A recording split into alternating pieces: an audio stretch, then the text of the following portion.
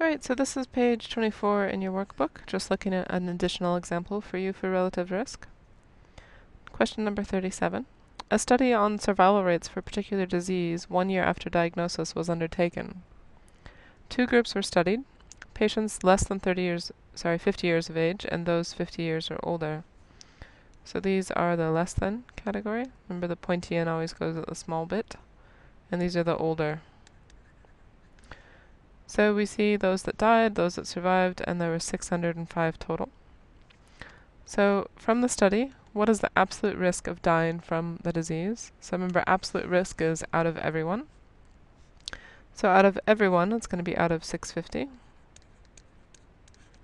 And what is the risk for this case? The probability of dying from the disease. So here they died from the disease. That was 215 out of 605.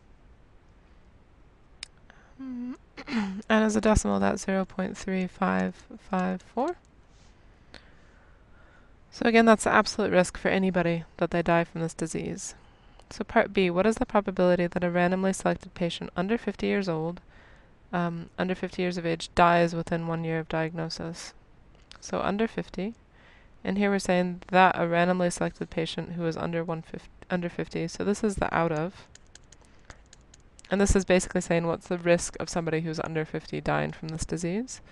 So on the bottom we're going to put the out of, which is 320 total people who are under age 50. And those that died, that was 180. We can see up here, 180. So 180 divided by 320 should get you 0.5625. Part C. What is the probability that a randomly selected patient, 50 years of age or over, dies within 1 year of the disease? So this is the randomly selected patient of that age group. So out of the 285 that were selected, we see that 35 of them died from the disease. So that's a 0.1228. Part D. Calculate the relative risk of a patient under 50. So we want the relative risk here. This is going to be our relative risk, making those comparisons. Under 50, dying within 1 year if she is diagnosed, compared to that of a person over 50. So because I'm comparing it to the over 50 group, they're going to go on the bottom. So I use the risk from the over 50 group, which is 0.1228 on the bottom. So again, I'm comparing it to that group, so I put it on the bottom. And the risk for the under 50s, that will go on top. So 0.5625. Because these probabilities here, that's the same as the risk for the under 50, the over 50 there, and the risk for the under 50. So when we take those two probabilities and divide them, we get 4.58. So now we have to justify what this means or explain what it means. So what this means to us is that patients under 50, so you can kind of talk in the same order that they gave the question to you, so we're talking about the under 50s. So patients under 50 are 4.58 times more likely. I'm using more because it's bigger than 1.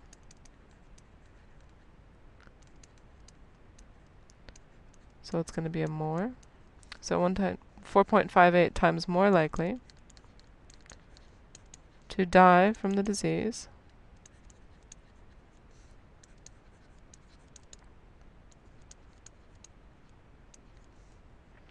within 1 year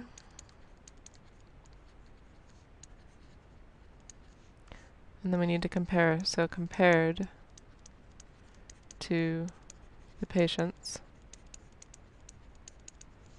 50 or over. So again, patients under 50 are 4.58 times more likely to die from the disease within 1 year compared to the patients 50 or over. So try to be specific. I'm not just going to write down 4.58 times more likely, but who was more likely of what? And in this case, of dying within a year if they're under 50 compared to if they're over 50 from the disease. So be specific on it.